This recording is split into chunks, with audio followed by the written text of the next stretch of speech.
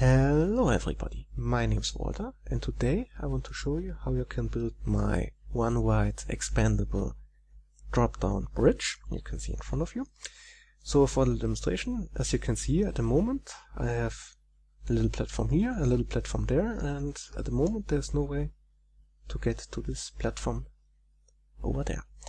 But once I activate this lever here, a walkway comes down from the top and I can just walk over to this side here, and once I'm done I can just go back and the bridge gets retracted back into the ceiling here.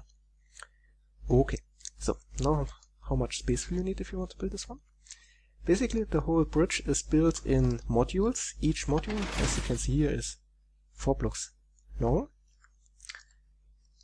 4 blocks wide. The actual walkway is below this spine here. So, and the total height of this whole thing here is 6 blocks, as you can see here. Due to the fact that the modules are alternating between left and right, the whole thing here is, at least if you have more than one module, in total 7 blocks wide. So, the whole thing is a multitude of 4 blocks long, 7 blocks wide, and 6 blocks high. Now for the resources. You will need some kind of building block again. Then you will need slabs. You could use normal blocks here, but the slabs leave you a bit more space and freedom for your head. Then for each module you need 9 obsidian blocks, 6 slime blocks. For redstone, each module needs 4 redstone dust, 2 repeaters, 1 lever, and 3 sticky pistons. To interconnect those modules, you will need for each connection 2 extra redstone dust and 1 extra redstone repeater. And since both sides are actually 2 lines of redstone that are more or less not interacting with each other, you will need some extra redstone dust and maybe an extra repeater. Okay, so now that you have seen this whole thing here, let's start with the actual building. Okay, so as you can see here, I already prepared the 2 platforms at the end of the bridge and the walkway of the first bridge module. For the positioning of this whole thing, as you can see here, the walkway is at the moment 3 blocks higher than the platform. Now go to one side of the walkway and place 4 slime blocks like this and 2 more like this. Grab your sticky pistons and place them facing downwards like this.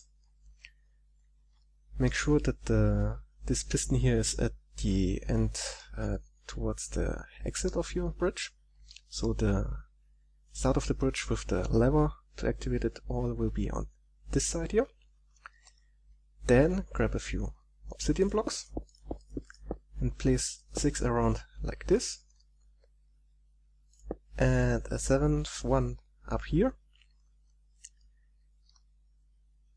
Number 8 and 9 to the side like this. Then grab a few normal blocks, place 2 like this, 2 here. Grab 2 repeaters, 1 on 4 ticks facing towards this piston here, and 1 on 2 ticks here. Then place 4 redstone here, and finally your lever here. And as you can see here, now if you activate the lever, the bridge comes down. You can walk along this part of the pathway at least. And if you deactivated it, it retracts again into the ceiling. The reason for this lever here is to redirect the redstone, which would otherwise lead into this block here and would make this whole thing here work in a wrong order, and it wouldn't function like it's intended to. Okay, so the next module is exactly the same, just mirrored to the right side here. And then the next one is again to mirror to the left side and then to the right side until you're at the end. which I will be showing you after a little cut. And done. As you can see here, we have our alternating modules. The next step is actually filling in the ceiling. So just put normal blocks around like this. And don't forget to put some on top of the walkway, just like this. And once I filled all of this, I should be showing you how to connect those modules. Okay, as you can see here, now the ceiling is filled in. Last step is actually connecting those modules. For this, just run a line from this point here on into a block, then take it with a repeater, run it in another block, and finally put some redstone dust here. And now those two modules are connected. The same thing on this side here. So redstone, block, repeater, block, redstone. I'm putting those repeaters on 2 ticks since this makes a little nicer sequence. But this is actually up to you how you time those things here. Last thing is connecting both sides. So just run some redstone along. You can actually remove this. And this lever here, if you redirect redstone here using some redstone wire. And just to make the timing seem a bit nicer, I put here another repeater, and finally connected both sides.